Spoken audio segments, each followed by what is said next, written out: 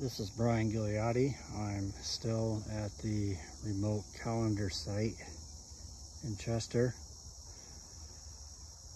I wondered if there was any relationship between the stone right there, which I previously observed as being in a 15-degree relationship with the northerly observation stone.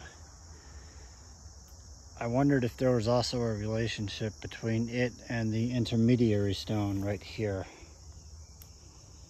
And it turns out that there is.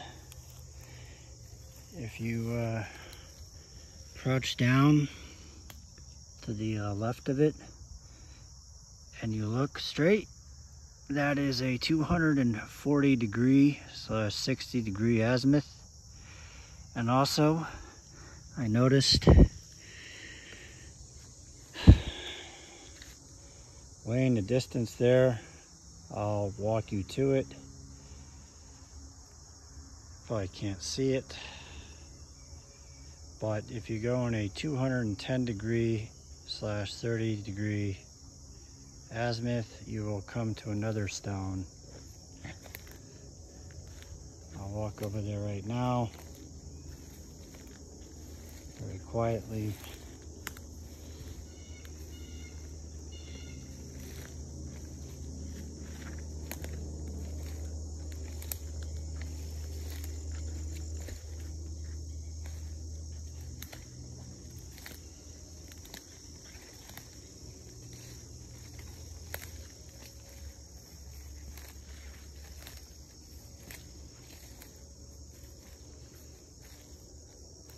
There it is. Let me readjust the zoom. There we go.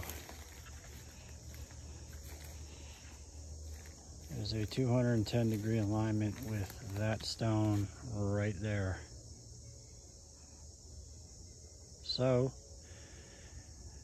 these are all numbers I've seen.